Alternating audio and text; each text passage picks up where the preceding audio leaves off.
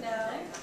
So stress and chronic pain are completely tied in. I mentioned this study earlier, but this study showed that stress long-term is more of a risk factor for cancer and heart disease than cholesterol smoking. So what do you smoke? Cholesterol? Cigarette smoking or high cholesterol foods? What happens in the stress response is our posture takes on a very characteristic look. It goes something like this. Like, it's not that much for everybody, but the shoulders creep up, the head comes forward, and we start to shrink. We literally start to cover up. It's the protective response, which is that we want to intimidate our enemies and protect our vital organs. So little by little, and then we're at computers all day, and then we're in the cars, and then we're on our phones. So we have all these things, but our body actually goes into this protective mode due to a perception of danger. Everybody make sense? Has anybody noticed posture in themselves or other people? There's great studies done on posture and how we view ourselves. People with poor posture tend to have a poor image of themselves. People with better posture tend to have a really good image of themselves. Posture is not only tied into how we feel about ourselves, it's actually tied into how our body works. In men, a study was done that showed that height loss associated with poor posture increased their risk for a heart attack by 42%. And they didn't have a history of it previously in their medical history, like their family didn't have it. Less confidence, poor stress management, life's like a broken record. It actually changes the way our brain functions. And coronary events happen every 25 seconds, and it's usually the first symptom, right? Usually the first symptom of a heart attack is death. So, now, studies show that when posture changes, meaning, this says in sort of medical language, all measures of health status showed significantly poorer scores as C7 plumb line deviation increased. Basically means this. As the head moves forward, I don't even like doing that. Everything in our health suffers. Digestive problems, cardiac problems, high blood pressure, headaches, mood changes. Spine, by the way, is not a woo-woo journal. That's the most prestigious journal of the spine for spine doctors and surgeons in the world. The Journal of American Geriatric Society said older men and women with hyperkyphotic posture, that's this, you see, this happens, this starts in old people when they're in their 20s and 30s. And as it gets worse and worse, they have higher mortality rates, meaning, unfortunately, they don't live as long. But then the problem is did you know that the average senior citizen in the United States is on 15 different medications? Who here wants to be on 15 medications? And then the problem is you save your whole life. Most people save most of their money their whole lives only to spend the vast majority of it in the last few years trying to stay alive. When you weren't even living for the previous 60 years because you were like living in today, tomorrow or yesterday. Stress response. Now, your central nervous system is very, very cool. It consists of your brain and your spinal cord. There's not a single cell in your body that your nervous system doesn't go to. Not a single one. If you were to take my nerves out of my body and paste them together in one line, it would go 15 miles.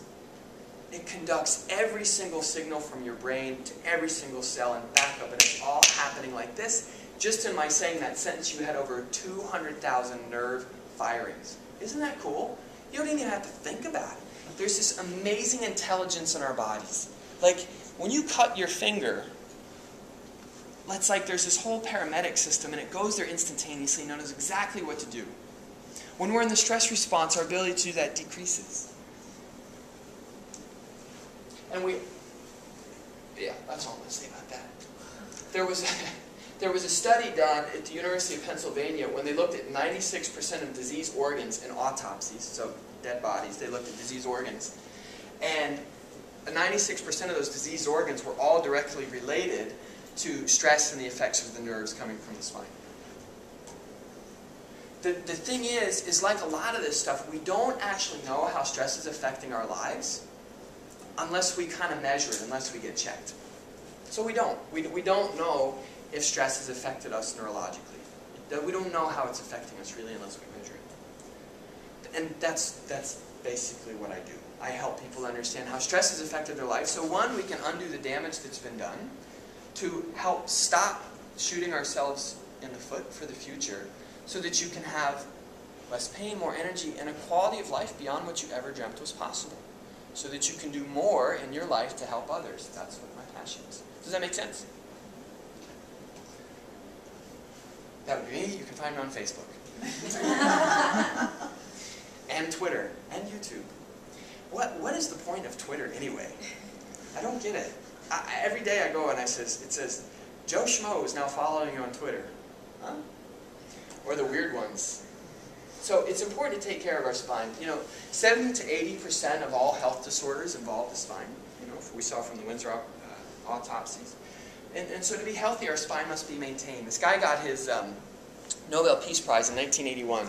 And he said that the basic healthy motion of the spine is what creates nutritional and electrical nutrition. It's what feeds the brain electricity and nutrition. So to be moving and for our brains to be healthy and to feel good, we have to move, right? But if you sit all day, you're just kind of like at the end of the day, or 2:30. Have you seen the 5-hour energy ads? 2:30, everyone's like...